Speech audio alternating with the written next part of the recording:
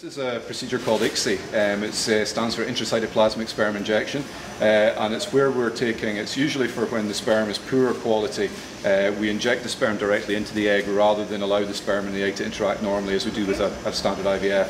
So we have a sperm here right in the tip of the needle, and it's going to be injected into the egg. To give you an idea of the size of the scale we're talking about here, this pipette here which is holding the egg is about the width of a human hair, so that's the size that we're talking about. And then we're drawing back on the egg to make sure the membrane bursts, and then we slowly put the sperm in, and we have the sperm here. Oh my god. It goes in. It's a bad sperm.